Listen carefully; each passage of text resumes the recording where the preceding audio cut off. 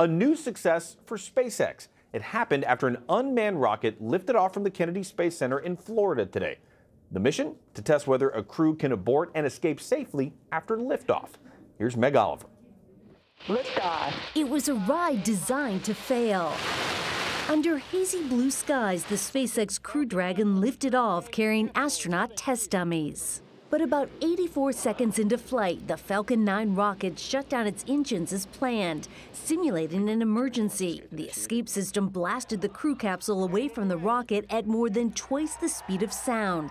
Escaping an explosion, parachutes brought it to a safe splashdown in the Atlantic. Overall, as far as we can tell thus far, it is a picture-perfect mission. It went as well as one could possibly expect. It was the last major test for SpaceX. They need to know astronauts can abort and escape safely before they begin flying them into space. Getting it done successfully, which appears to be the case, was a very big step forward for SpaceX and for NASA.